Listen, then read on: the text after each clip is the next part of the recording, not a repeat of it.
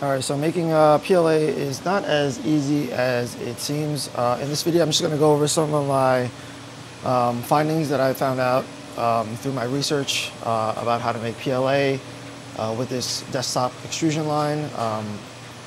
And so let's get right into it. First things first, let's start with the extruder, with the auger screw and everything here. First thing here is the temperatures that I have for the mold. The mold heating is basically this unit here in the front that molds out the plastic there. The barrel heating is this area here where it heats up inside of the barrel, and then the feed cooling area is where it basically feeds into from the hopper into the auger screw, so this area. So there's 3-zone heating here, and I was playing around a lot with this temperature. I spoke to my manufacturer. He was saying that, oh, you should extrude this at 200 degrees for the mold heating and 190 for the barrel. So I tried 200 and 190, and what I found out was that these temperatures were way too hot. Basically, it was melting the PLA to where it was essentially coming out of the extruder pretty much like liquid, so it was way too hot. There is conductive heating that is generated from the screw inside as it moves the pellets forward. So that's where the majority of the heating actually comes from. And based on my research, you basically want to have these temperatures set to the melting point of PLA. So 160, I believe, is the melting point of PLA. And that's what I have set for the barrel heating. And then for the mold, I have it set slightly above the melting temperature of PLA, just to ensure that as it gets moved through the screw, if there's any PLA that's not heated up and liquefied, that it will get to that temp. Because of the mold temp. Another thing is I've been playing a lot around with the speed setting here. Previously I had it around 31 RPMs. I reduced this to 29 RPMs. We'll get to why I did that in a second as we go down the line. We have our hopper here. I did show in a previous video that I did buy this cement mixer here, and this is what we use essentially to mix the PLA resin with the colorant. So I'll do batches of this once a week or once or twice a week, and then I'll fill them into these Home Depot gallon buckets here, and then I'll just pour the buckets into the hopper as we need, if we need more resin. So that's kind of that process. Another addition to the line is, as you can see here, I've added a secondary water bath. This is kind of a ghetto setup, but I just basically took one of these clear plastic bins. You'll see that the plastic comes out of the extruder into this water bath, which is this water bath is around 77 degrees Fahrenheit, and then this one I don't have a temperature reading, but it's basically much cooler. It's probably around 65-ish, maybe 60 degrees Fahrenheit. It's very cool. So we have extended the water bath and I added this unit to the water bath. Roller, nothing new here, and pretty much that's about it that I did to the extrusion line. Basically just playing with the temperature of the extrusion line, and also adding a secondary water bath. Another thing that we're going to be doing is, as they come off the rolls here, we will be dehydrating these for at least 12 hours, basically overnight, 8 to 12 hours into our dehydrator down here. We'll be using 105 degrees Fahrenheit for 8 hours. We already have one roll in here. So basically at the end of the day, either myself or Evan will just put the rolls in here, let it dehydrate overnight. There's a crystallization period for this PLA that I didn't know about previously, so I was kind of just taking this from the line and kind of trying to print it on the printers, and that did not work very well. Other issues is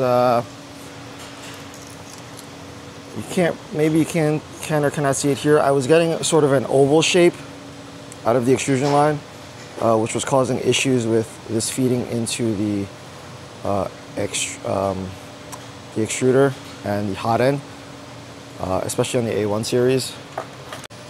Another small thing, I was aiming for about 1.75 millimeters for the diameter of the filament. I've now kind of tweaked it so that we're getting close to more of a 1.7 instead of 1.75. because I just found that 1.75 to 1.85 was kind of inconsistent, and it wasn't feeding properly into the hot end of the A1 printers. We've also been playing around with this little dial here. This actually increases the speed of this rolling mechanism that goes back and forth. So the higher number that you go here, the faster that this will roll back and forth. And so I've been playing around with this. It's currently at 3. You'll see that sometimes it might go a little bit too fast and it'll just jump to the next line. And that might have been causing some inconsistent issues with the diameter of this as it was pulling through the winder. But now I think that we added another cool water bath, you're not going to have that much of an issue, because as it gets down to this line, it's the PLA kind of is already hardened from the cool bath here. So the jumping issue, I think, will be resolved from the water bath, the cool water bath coolant. Yeah. Obviously, with the issues with tariffs the past couple of weeks with Trump and China, you're probably seeing a ton of increases in pricing. I know Bambu Lab increased the price for the PLA on their website. A lot of other brands that I buy from, Sunlu, and all of them have also increased their pricing.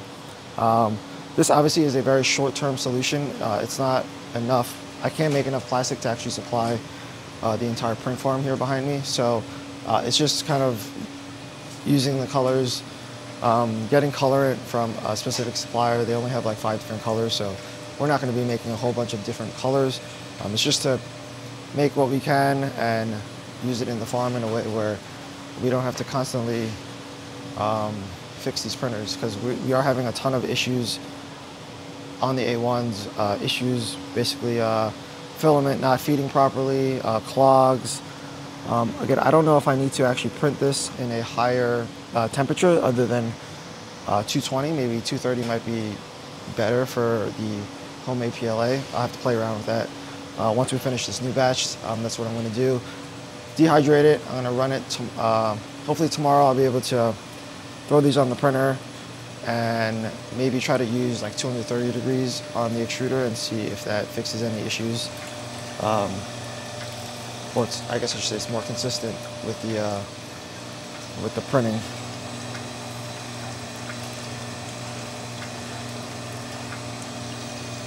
All right.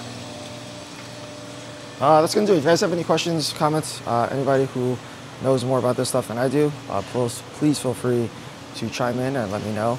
Again, I think one of the biggest issues I was having was the extrusion line was coming out an oval shape and not a perfect circle on the filament, and that was causing inconsistent diameters as it was going into the hot end of the A1 where it wasn't feeding properly. So we were getting a ton of issues saying that the printer couldn't extrude the plastic, and so we would pull out, maybe 2 to 3 feet of plastic, cut it, and then refeed it in, and sometimes it would feed okay, sometimes it would have issues. So like I said, hopefully all of these improvements that we made to the line will solve that issue. We shall see, and I will keep you guys posted.